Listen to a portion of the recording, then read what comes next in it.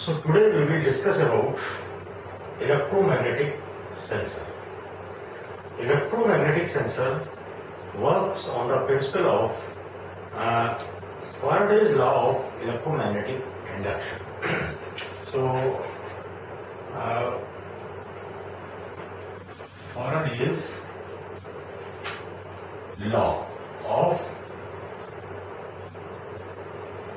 electromagnetic induction. Right? So this is the basic law which is used for the working of electromagnetic sensor. So what is Faraday's law of electromagnetic induction? So it states that suppose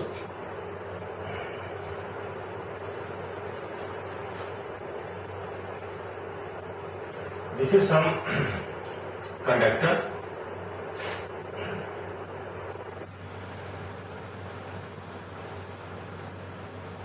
This is the length of the conductor, and here we have, let us assume, some magnet is there.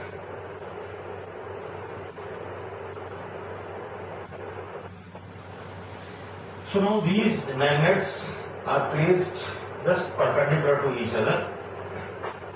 So the electromagnetic field will be experienced in this region. So now if a conductor of length L and which is moving with a velocity v. So let us assume this is moving with a velocity v. So this conductor, if it is placed in a magnetic field of flux density V, right, then a voltage will be induced in this conductor. So here in this conductor, if we measure in this conductor, suppose this is some electrode, if we measure some voltage here, then our voltage E, this is induced voltage. A voltage E will be induced in this conductor. So this induced voltage is given by E is equal to B L V. So here B is flux density given by watt per meter square. L is length of conductor. V is velocity of conductor. So if a conductor of this length is moving with a velocity v in a magnetic flux density B, then a voltage is induced across the conductor, and that induced voltage is given by E is equal to B L V. Now on the basis of this, electromagnetic sensors work.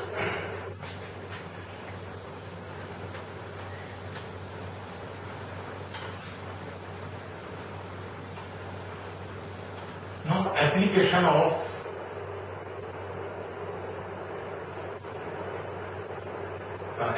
of electromagnetic sensor. So one application which is commonly in that application commonly we use electromagnetic sensor is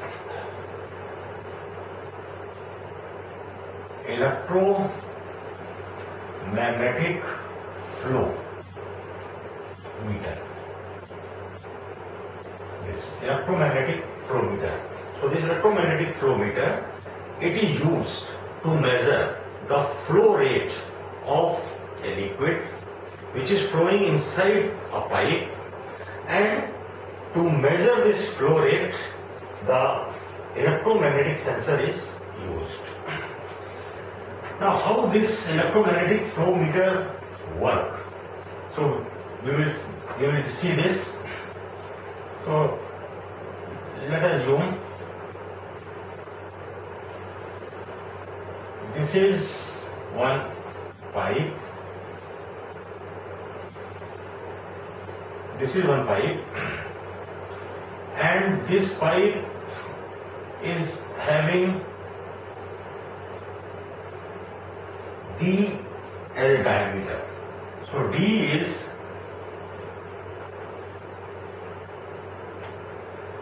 diameter of pipe. Now here we have connected two coils, right? So these are coils. Now through this coil we apply some voltage, and through this coil also we apply some voltage. Due to that voltage some current will flow through this coil, and the current flowing through this coil will produce the electromagnetic field. So this is the electromagnetic field.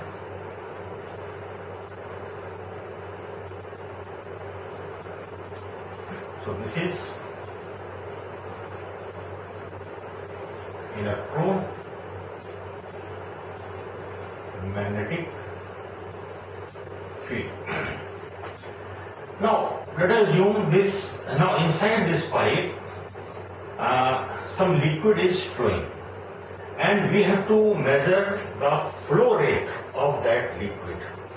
So some liquid is there, and liquid is flowing, let us assume, in this direction. This is the direction of the flow of the liquid, and it is moving with a velocity v. Now one thing is important. This electromagnetic flow meter can be used to measure the flow rate only for those liquids which are conductive in nature. If the liquid is not conductive in nature, then we cannot use electromagnetic flow meter to measure its flow rate. So now here, this is the velocity v, d is the diameter of this pipe. So we can say now the distance between these two coils or this pipe is d. So v is velocity of liquid, right? And B is flux density. So now from the Faraday's law of electromagnetic induction, we know that some voltage will be induced. So let us assume this is one electrode, and here we are having electrode. So this is electrode. We have connected these electrodes, and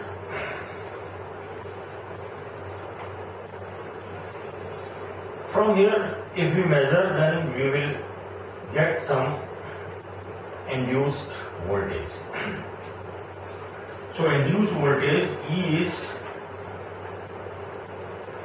induced voltage, and this E, as per Faraday's law of electromagnetic induction, is given by B, D, V. We name it equation number 1.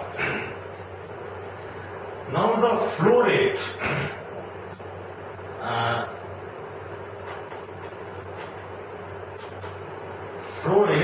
is represented by Q, and its unit is meter cube per second, and the flow rate is given by Q is given by area of pipe multiply by velocity of liquid. So from this expression, Q is equal to area of the pipe, area of this pipe. So this pipe area will be pi r square, where r is the radius of this pipe. So we can write it as a pi r square. R is radius. So radius is d by 2.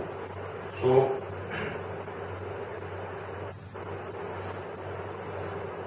pi r square multiplied by velocity. Now we will write this expression in terms of velocity. So we will get V is equal to, so here 4 Q by pi d square. We will get V is equal to 4Q by pi d square, and we call it as expression number 2. Now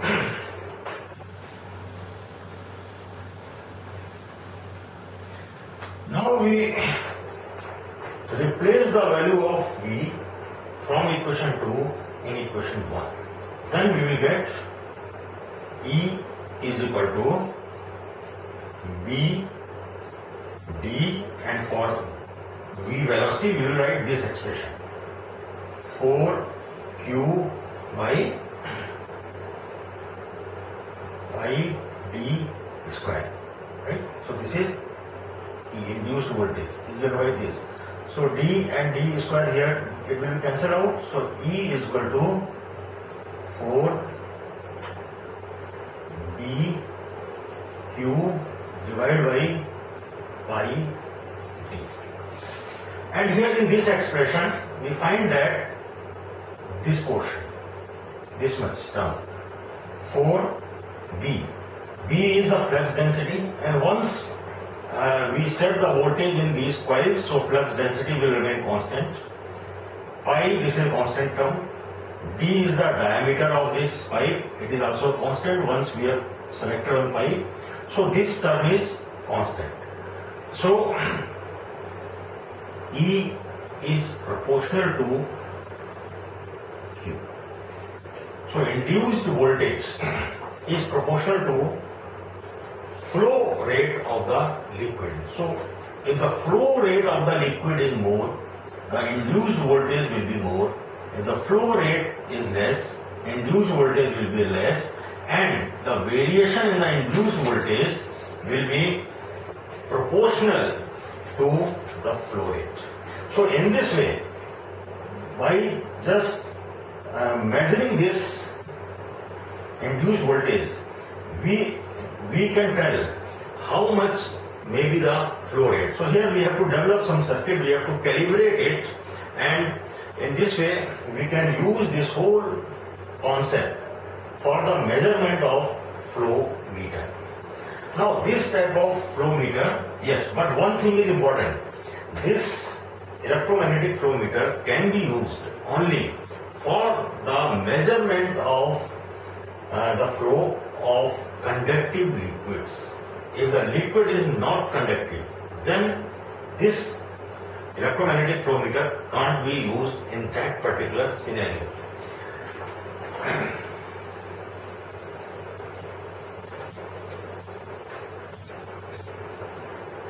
Now, what are the advantages of this electromagnetic flow meter?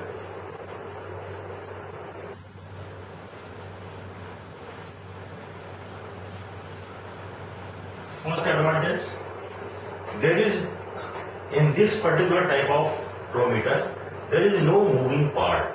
So if there is no moving part, so there will be no wear and tear in the device. So no wear tear in device. Right? Now, second advantage, it can measure the flow rate in both the directions. Means suppose if this is a pipe, right? So if liquid is flowing from left to right side or liquid is flowing from right to left side, in both cases we can measure very accurately the flow rate with the help of this electromagnetic flow meter.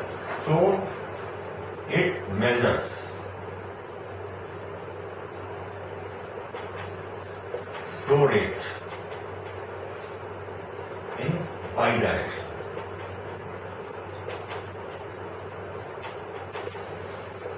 Whatever it may be the direction of flow of the liquid, it will measure the flow rate. Now, third, the flow rate will not depend upon the viscosity of the liquid. So, these are the, not depend on viscosity of the liquid. So these are a few advantages, and obviously there may be some disadvantage also.